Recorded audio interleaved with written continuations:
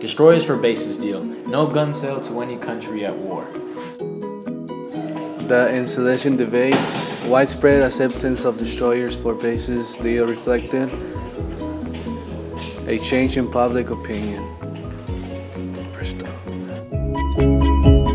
Lend-Lease Act. Allow the U.S. to lend or lease arms to any country considered vital to the defense of the U.S.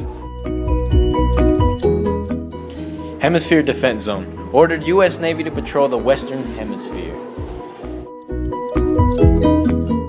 Atlantic Charter. Agreement committed both nations to post-war world of democracy, free trade, economic advancement, and freedom of seas. American embargoes Japan. Roosevelt knew that Britain needed much of its navy in Asia to protect the territories from Japanese attacks.